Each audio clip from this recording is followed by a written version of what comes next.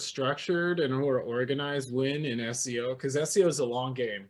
And it's not a matter of like sweating it out over a few weeks, right? That's not the game at all. The game is long and hard. So if you're disciplined and organized, I think organization is a super necessary thing if you're going to succeed. But I think, you know, when you think about any business, don't you think all of the business owners that you respect, like all the business owners who are achieving what I consider high velocity, or like they're you know, they're moving quite fast, and the demands on them are really high. I think a lot of them simplify their life and a lot of them organize their life.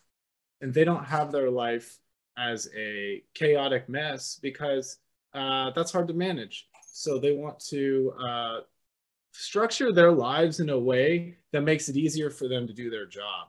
And that's, I think, what a lot of the successful business owners that you see really capture is they've disciplined themselves, they're playing the long game, and they're organized to make these things happen.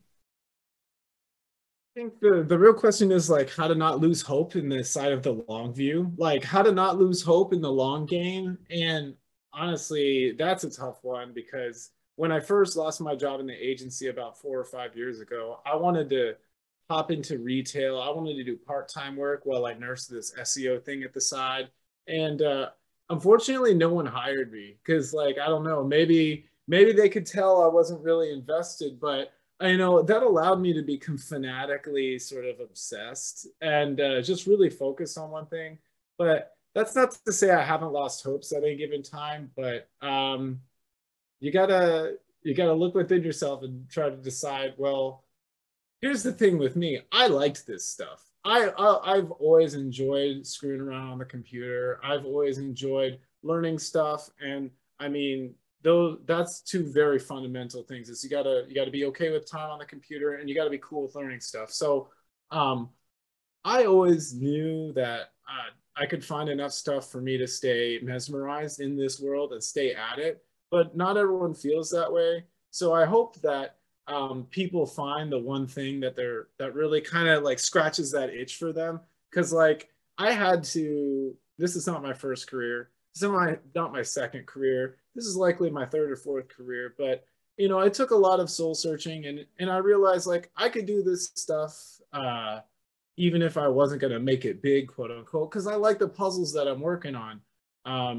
Now there's a few opportunities that have pushed me to make me realize that's kind of a narrow way to look at it. And if you're good at something, you might as well do it completely. But I hope everybody finds their thing that allows them to maintain hope when the road gets difficult.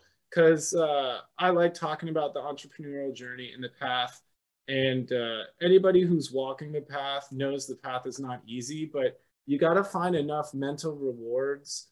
And I don't think it's dollar amounts. I don't think dollar amount is the, you know, if you're focusing on dollar amounts and you just want to make X number of dollars, then you can do that any number of ways. But I got to live with this existence. I got to live here in this lifestyle that I've built. And so you got to be okay with the bargains that you make in order to get the things that you want, right? So if something is just completely detestable by you and you can't possibly do that work, maybe don't do that work.